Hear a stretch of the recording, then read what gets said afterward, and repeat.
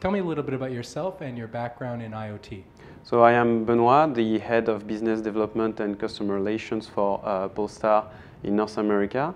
Polestar is a company which does location-based services, whole tool suite so that you can deploy, maintain, and manage indoor positioning, geofencing, and location-based analytics.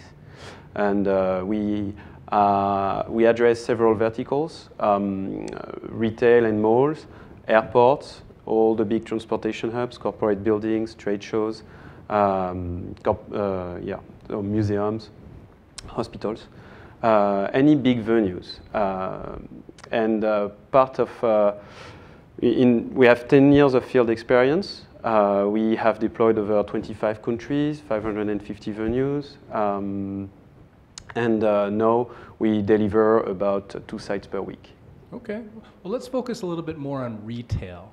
And what are the issues and what are the challenges that retail is facing today, and how is IoT helping them?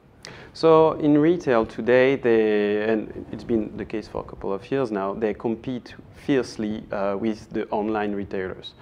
So they need to capture the values that they see losing towards the online retailers, and they have an incredible opportunity because they still see big foot traffic into their stores or for malls into their mall, and they still see people buying goods with a lot of value. The only problem for them is that they don't have the possibility to benefit of the tools that are available online to the online retailers. They are not able to qualify their audience. Now the foot traffic that comes through their door is an unqualified audience, and they don't have any tools to truly engage with them and to truly have a dedicated and personal relationship with their audience. So then IoT is helping them, in what way is then IoT helping them? So with IoT and in my field location-based services, you are able to collect data about the audience and to the behavior, how they use the space, how long they stay, etc., so that you can basically understand the path to purchase of the audience. Path to purchase. Yeah, that's really important. And to see and collecting this data, you can build products or services directed to them. Okay, and what is the technology involved? Because I mean, that sounds very valuable. Yeah, so now when we talk about the technology in retail, the IoT, is all about beacons. So beacons became mainstream in 2012 with the iBeacon standard published by Apple. And from 2012 and to today, there have been a lot of proof of concepts and pilot projects to try to understand what it allows and what we can do with this technology. And basically, it's first addressed what we call proximity marketing. So if you have a point of interest, you place a beacon, and you are able to say if you are close, near, or far this point of interest. As of today, we have entered a phase with massive commercial deployments. Only we don't do simple proximity marketing. We do far more than that, because proximity marketing and the beacons by themselves, they are just not enough to enable the collection of data and to have this engagement with a consumer. So what we do is what we call indoor positioning, geofencing, and location-based analytics, which is far more precise and enable far more services than what the average proximity marketing can do. Now, that involves any more equipment than just the beacons then, correct? Oh, so if you want to have a truly complete solution, there is first what I call the management platform. So depending on what you do, it could be a CRM or it could be a CMS. You have in which you integrate the data that you collect, and from which you also manage your marketing campaigns.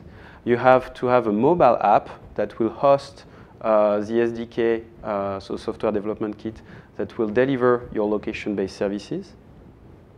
And obviously, on-site in the offline world, you need to have a good communication campaign because you need to raise awareness about these services that you provide to your audience. And talk to me a little bit about the analytics. How does that play a role? So the analytics are really, really important.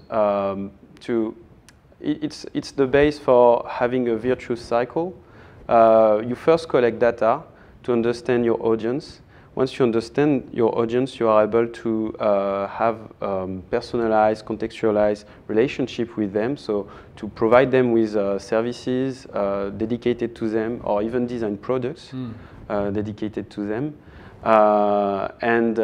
So you increase the fidelity, and hopefully you increase also the promotion among your audience, and you increase the foot traffic and the average cart that the people will buy at your place. So, I mean, it sounds great for the retailers, but how do you motivate the consumers to participate, and what is their participation? What do they need to do? So the first thing is that they need to download the mobile app, and to download the mobile app and also to keep it on their phone, you need to deliver a real value to them. That's why it's really important to really want a dedicated relationship with your audience. But that's the whole point of doing this. So you will implement suggestions of like you can connect that to your loyalty program and give them location-based coupons, for instance. You can provide them with navigation because the venues get bigger and bigger, and so they need to navigate. You could include social features, so they could share their location, such as checking with Foursquare or Facebook today. There is also sharing their location with their family or friends, so that they can meet them on site. There is the tag of their parking spot. So without needing any action from them, just a mobile app running in the mobile phone, it will, when they will park, it will tag the parking space. And once they are done shopping, they can get the navigation, turn-by-turn navigation toward their parking space. Okay, okay. Now, how are retailers measuring the return on their investment? Is it strictly an increase in sales, or are there other components to it? So for this dedicated infrastructure, today, as I said, we are entering to the phase of commercial deployments. So there is not enough background to be able to derive a quantitative ROI. Obviously, this is what we want to have, and in every single project we have today, this is something we discuss. So basically, there are the foot traffic is really important because it's correlated to the average spending of the people and the conversion rate. There is also, if you suggest almost in real time, if you send notifications to your users to influence the traffic toward a given area because there is an event or because there is some promotions that you want to share, obviously dedicated, not as spam, you will measure if they came into the area. Excellent. Well, how can our viewers find out more about you and your company? So you can go online at polestarusa.com. For me, I have a LinkedIn, obviously. So Benoit Cousin. I think you will read it in the profile of the video. In the show note, sure. And I invite you to read about the news of Polestar. Yeah, there are a couple of news and press releases with what we do in retail, but overall in a whole bunch of markets. If you are interested in retail, you might be interested in airports as well, or any transportation hubs, because the shops are driving value and revenues for these verticals as well. Excellent, thanks. You're welcome, my pleasure.